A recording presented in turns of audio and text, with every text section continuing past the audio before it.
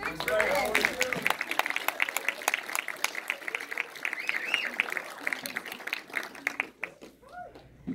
Please. We're just family here, just hanging out in the theater, chatting with friends on a microphone. Yes, indeed. Is there anyone else joining you? Raúl Castillo, could you come down? Yes.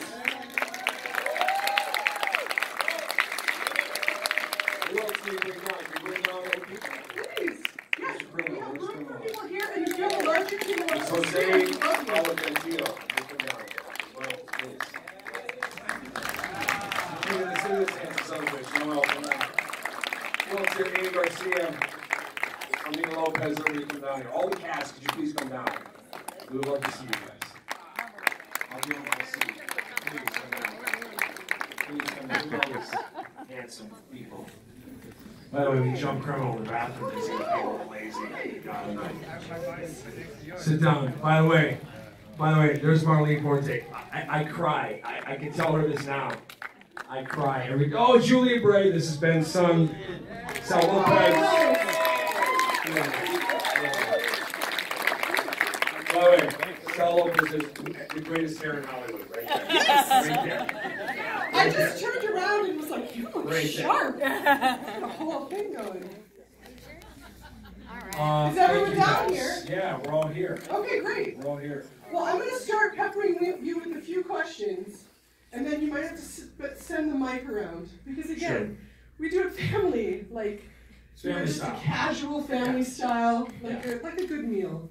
So I would first love, because I know you guys wrote this together, and you actually sent me a really beautiful, not a write-up, but in talking about this movie, I think there's so many things going on. I think it's an enjoyable film, just first and foremost. There's so much happening, and there's action and drama and intrigue and family and relationships. But I also think it speaks to a much larger story, and I found that of really significant interest. Right. And I'd love to hear from you both sides of that, of wanting to fulfill making just a great movie to watch, but also answering to something bigger and maybe addressing everything from representation to a cultural, element of society. Well, what Dre is talking about specifically is the email that I sent her saying, El Chicano should open your motherfucking festival. We should open your festival because we're the best film. But, no, I think that, listen, I don't want to talk too much about it. I want Ben to talk about it. But I think that this was from everybody, and you see it. And I think what you see in that film is a tremendous communal sense of people that love, what they were doing and got into it and were invested in it. And, every time I watch this movie, I see something new. And, the greatest gift you can get as an artist is to be a part of something like this and watch it evolve and watch you guys watch it and laugh at different things. Because now for us, for Ben and I, we sit at the top, it's all math. We're not wondering, what we know it's coming, so we're just watching you guys. So it's such a joy, and I get such a kick out of seeing it because I'm emotional every time at the same places. Marlene Forte makes me cry every time when she says goodbye. Every fucking time. I know it's kind of and it's like, and so you get these great, and to have them here. I realized last time I saw Sal and I saw Marco, and I saw you have this weird thing when you've seen someone every day and you're cutting it, and you go like, "Hey man," and you think they know you, and they're like, hey, "Get the fuck away from me!" It's like you have this weird. So to see it in this way and to have everybody here, and I think, Raúl, is this the first time brother you've seen it like this? This is the first time I've seen this cut. Yeah, this particular cut, yeah. So to experience that is just, it's the best, man. It's the best. It really is. It's like it's amazing. Ben, can you speak to the kind of hope that you had for what this movie would be? I mean, in 3 sentences or less. No, yeah. I took up all the time. Yeah, no. For me, it's seeing and I say this over and over again, Latino people watching Latino people on the screen. Yeah. That's really important. For me, that's a big thing. Especially within the industry that are very underserviced, and that it doesn't just have to be about a movie like this, just a general story that has to do with Latinos that are playing police officers, doctors, lawyers, just regular stories, and this is where it all starts. So, you know, I'm just thankful. I mean, it just came all together the way it was supposed to, from all these, the cast that, I think the key thing was the passion they had for the script and the story. And to interpret that and have them, you know, say these words, it's been incredible. It's very surreal, very surreal. I will say that that was something that struck me again when I saw it, especially as a programmer and a film independent, we're really not just sensitive, but trying to be like a step ahead in looking at things like representation. And then I go further of like, oh, am I doing right by the people who are being represented? And this film was interesting because there's gang elements, there's criminal elements, and then I really appreciated that those are there to serve the story and the world that they're in, and that it's peopled out beyond that, that there's family in it, there's people with other jobs. Because a lot of what you get tends to be, right, you either get a film that's just in one part of the world and it really limits as if that's the only part of the world that you can see those characters in, or those actors in. Right. Yeah, I agree. I think that, you know, listen, for like Sal's character, Gallo, I totally got the idea that you'd be like, listen, this was Mexico. This was us. You took it. We're taking it back. It didn't feel like a nefarious bad guy, you know, any more than when in Black Panther, Michael B. Jordan says to Chadwick Boseman, you know, there's 2 billion people who look just like you and me. You're gonna keep this from them? It's like it felt like it felt like a realistic bad guy. It's not yours, it's ours. And that to me, I think the mistake that people make with this film is, oh, it's a gangster. It's not. It's about politics. It's identity politics. It's like this idea of like, you know, in Pedro's thing, it's American is always capitalized. We are, and by the way, we are all part of this country. We all came from somewhere else. And I think that's what's most important, especially as we're dealing with the bullshit we're dealing with now. I feel like this movie's kind of a bullet through all that stuff. You know? Here it is. I would love to hear from some of your cast, because I think, you know, nothing, obviously, there's what you create on the page, and then there's what the performances do with it. And so, Raúl, I'd love to hear your experiences with working with these men and being part of this. Massage your hands. Two different things. Still busting my chops. It never ends. I guess, you know, I met Ben and I read the script about 2 years ago almost. I think the script came my way and we met on Skype. I was in Hell's Kitchen in New York and I was looking at him in my computer, and the script obviously was something that was very special. And then we got a chance to sit down in Tribeca in New York, and we had a meal, and we talked about the script and about his own personal story and his reason for wanting to tell this particular story. And at the end of the day, yeah, it's an action film. It's a superhero film. There's a lot of stunts. It's a lot of fun stuff that I got to do that was new to me. But at the end of the day, it's a family story. It's a story about how complicated families are, and how most families are broken, and the relationship between these 2 brothers. I have a brother, so I connected on that, and we connected on that. I think about the story about brothers and the story about family. Was from the very get-go, that was very evident to me. So to see everyone on here, standing on the stage right now, show up and work and sort of set their egos aside and come to work, and it was beautiful. And I've never been in a cast with this many Latinos. And it was really. All at the same time. And for the ladies, I would love to hear too how this was for you, because you both had those kind of performances where you have like 1 or 2 rich scenes with a lot to sink into and a really heavy emotional lifting on your part. So how was it for you coming into this, and also how much were you aware of the sort of the superhero origin story, or were you just really concentrating on grounding the moments that you were in? Oh, me? I never thought about it as far as like a superhero kind of movie. I get to play my mom a lot. She's kind of a fierce lady. And, well, is this the first time you've seen it? I saw an early cut with George and Aimee. Right. Oh, that's right. Yeah. So this is, I like this one better.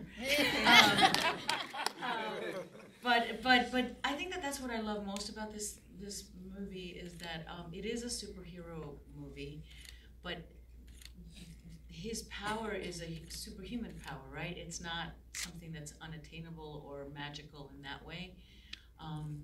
And that's what I really loved about it. He's superhuman because he just does the right thing. Yeah. He does the right. He, you know, that scene between us where he's like, when I'm like, you disrespect your brother, and he's like, no, you disrespect me. It's one of my favorite moments in the movie because, yeah, I guess I did, but no, because he's your brother. Right. And we just went from there. Well, yeah, I mean, first of all, Vanessa is Ben's real wife. Where's Bonnie? Who is a badass. So I was like, oh my God, I have to represent it's already Latina. Vanessa, stand up! And, you know, I feel like Vanessa, you know, they always say, like, behind every strong man, there's an even stronger woman. But I feel like I love that Vanessa, you know, is college educated. She's from East LA. She goes to get her college degree, and then she comes back and never forgets her roots or where she came from and pays it forward and teaches her community. So I love that, just portraying a college-educated Latina who doesn't forget where she came from. And then to Raúl's point, it was such an egoless experience where, for me personally, I really have to say I had to trust both Ben and Joe, because as actors, you're like, oh, am I doing enough? I don't know. And I have to say, you know, in that kitchen scene, which when I read the script, I loved, you know, it just was. It just was very simple. And I was like, because I come, you know, I've done George Lopez multicam, and Lucifer is very like, you know, and it was just so easy and simple. And if it wasn't for them, you're like, I didn't feel like I did anything. And they're like, that's perfect, you know? So it's one of those things where you just have to trust your directors and your producers, and because they see it from a different perspective. But everyone here came to play, you know, lots of theater backgrounds, you know, like music superstars. I mean, it was so nice to see not a wink link in an all Latino cast, and so I feel like we have living legends here and real deals, and I was just so proud to be part of, you know, this kind of all-star cast. I love that. I think the two of you stood out to me, and I remember when you were leaving to go to the safe house, I was like, I know this is not going to be that movie, but I would follow those two women to the safe house. I would watch that as well. So as you explore the franchise possibilities, there's a safe house audience out there. It's a toss-up who's going to be El Chicano, either Marlene or Amy. So one of the things that Aimee just mentioned, the idea of coming back to your roots, when Joe was chastising me about how good the film was and how it should play in all of our theaters all day, every day, one of the things we mentioned, because this is in our LA Muse category, which is my favorite section, don't tell the other filmmakers, but it's my favorite section of the festival. We're the LA Film Festival. The films in this section represent, hopefully, not the entire breadth of who we are as a city, but different pockets of it. And I felt that there was such a great use of a very specific part of town. And even, it was fascinating to me, even at the beginning, I loved meeting them as children and having that great sort of like little kid voyeurism where you're, ooh, what's going, but the people they're peeping on are like actually not up to great things. Yeah. Right. Like, oh, these are heightened stakes. Yeah. Film. But it's still their neighborhood, and there's still you know, the people know their names, and they're like, you guys are out too late, and you should, do you know what I mean? And I'm wondering, I would love to know if you're from that part of town, or if, you know, other people in your family here are, but in terms of making it, like, was there a reason above and beyond the Mexico-American storyline that made you want it based in LA and based in the neighborhoods that it's in? Of course, that was my life. You know, as I sit and I look at my brother over there, I'm sure you probably, John would say the same thing. John Bray right there. John Bray right there. Right there, early 90s, U.S. Olympic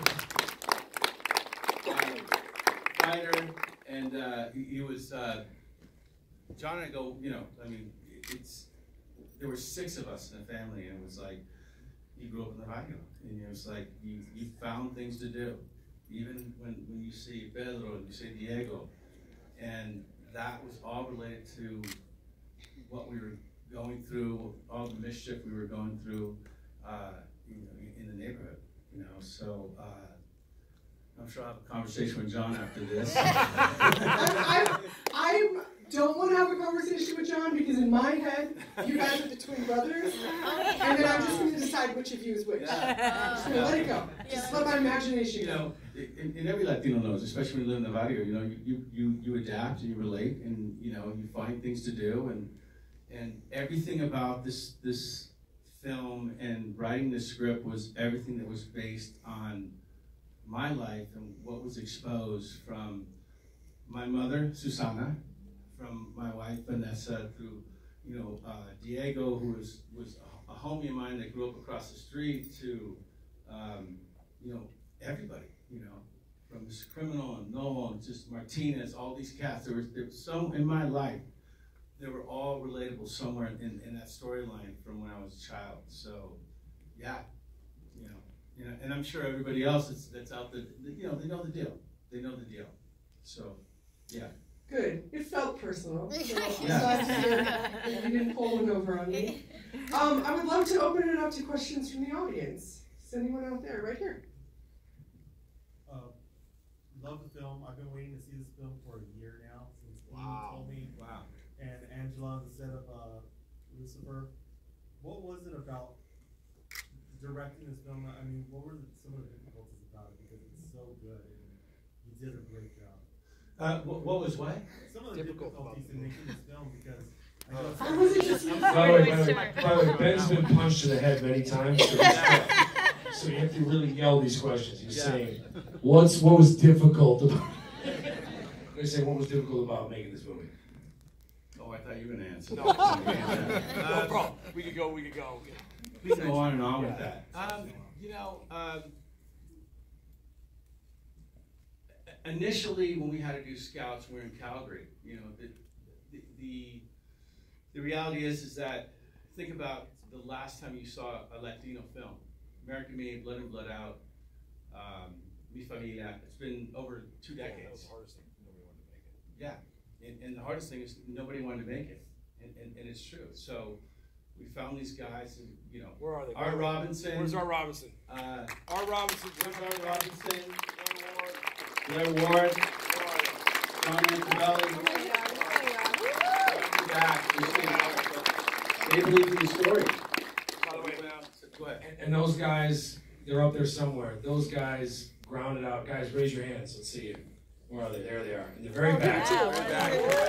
The 3 beautiful Canadians. There's other guys here tonight, but they through by hook or by crook got us the money to make this movie, and all privately raised. And God bless them, because we couldn't have done it without them. And that was a very difficult part of making this film. It was just getting people to believe in it, and and they still don't believe in it. You know, they still don't believe in it. It's like it's crazy, and I'm gonna fuck them up. I'm gonna fuck them up. I do think every film needs 3 beautiful Canadians. So I'm I think glad so you too. said There you go. other quotes right here. Yeah. I wanted to ask Mr. Criminal. Oh, Mr. Criminal. Here we go, handsome. Here we go, handsome. Here we go. It's your song in the credits that we hear as the credits roll, right? Yeah, my song with Mitch Lee that's in here. Where's Mitch? Shout out to Mitch Lee. Where's Mitch Lee? Stand up, bitch. Redemption Audio right there. From Calgary. Yeah! That's our song. That ain't my song. That's the whole Redemption Audio. So for you guys, did the song come like right after the script? After you shot? Like how, because writing a song for a film can either turn out great or like super cheesy. Didn't it come from like a gang of weed? That turned out really great. Gang of weed. That was Calgary's finest weed. Joe Carnahan said that. Now, we had just finished rapping, and I got approached by Joe and Let Ben. me answer this question. And they asked me if I could stay in Canada another week to bless the film with a couple tracks, and it was like a dream come true. And I partnered up with the film scorer, Mitch Lee, right here with Redemption Audio. We went into the studio, he started scoring that beautiful track, and like Mitch says, man, he blows people's minds, tells people that we came in on one night and knocked that out. And then we came in and we dug a little deeper for the song Brothers, because we know how high the stakes are for that from my boy Ben right here. So we made a song from the heart, and became history. Brothers in El Chicano. Thanks everybody for supporting. Other questions? Have you guys, in the future of the film, have you thought of a scenario in which Chicano joins the Marvel universe? Hell no. It's funny because the way that Ben and I originally opened the movie was, it started in 1943 in the Zoot Suit riots. It went to 1958, Chavez Ravine evictions. It went to the Watts riots. It went to the Chicano Moratorium in 1970. It went to the 1980s. And we wrote this beautiful, like, 10-page thing, and they're like, you don't have money for that. So we caught all that, but like we would, listen, it's meant to be a universe, it's meant to be, but I don't think we'd ever roll that into, anybody else's shit. They're doing their thing. It's Disney. Yeah, this is our thing. Yeah, this is our thing. Yeah. To that, do you have, because it obviously has such a beautiful ending that also has several different, do you hope to keep going with this? Oh, hell yes. Yeah. Oh, yeah. Yeah. By the way, Sal Lopez is not dead. He's not dead. Only guys. Yeah, I think, listen, it's like anything else. It's like, I think both Ben and I, like, anytime you can do something like this, you can, build out potentially a universe, or whatever that may be. There's obviously really wonderful stories that we can tell, and we're very intrigued by doing that, And you've laid the groundwork. Yeah. It's a beautiful, beautiful foundation set up for this world. Yes, we have. So do you guys have any final words to say to this very, very responsive audience, I will say? You won them over. One theater at a time, man. What? Yeah, thanks for staying. Thanks for staying and staying in your seats and watching this. This is very important. It's the first of its kind. That's the most important thing. And again, saying, having Latinos seeing Latinos on the screen, which is very important. Very, very important. And you know what? Shout out to Jose Vasquez. Where's Jose? Jose Vasquez. Frank Torres. Frank Torres, my stunt coordinator, second unit guy. Brian Simpson's in here. Where's everybody? Somewhere in there. Amazing job. Under the lights.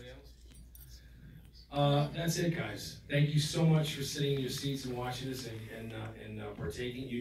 Listen, you can't imagine what this is like to see you guys, as I said earlier, like out there enjoying this movie, as all the people here have labored intensely to kind of bring it to you. It never gets old, man. It's amazing, and I really appreciate it. I know we all appreciate it, and thank you so much. Noel, you want to take us out, bro? I think you should take us out. What was nice is I know that Noel had read the script, but it was cool sitting over there to get that aha moment from Noel when he finally understood it. That was beautiful. Come on, bro, take us out, dude. Pablo wanted to do Brokeback Gangsters with me, and I wasn't into it.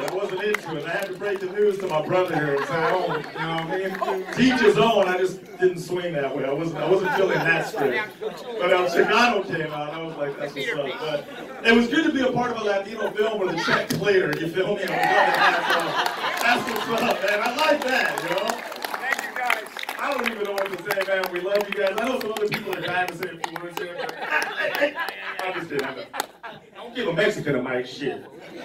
Too bad I'm El Salvadorian, so not No, first I just want to say thank you to our director and our producer, because honestly, I've never seen so many brown peeps get casted at once, so which is great, and we need more of that. And I just want to say that hopefully we can keep that going, and that's ultimately, I hope that you guys love that part of the film. Oh, and Jana's out here. So Jana is here, and she's from Canada, and she dressed all of us, every single one of us in this movie, and she's incredible. So yeah, that's it. Okay. Aimee Brewster, Aimee, I love you. Okay, so first off, before we squeeze them together for the world's best photo, I want to remind you all that you have a ballot. This film is eligible for our audience award, so please remember to vote and drop it on the way out. And then to all of you, I want to say thank you for letting us show your film. It was a real pleasure for us to have it. Thank you all so much. Good night. Guys, vote for us. Don't be a loser. Come on.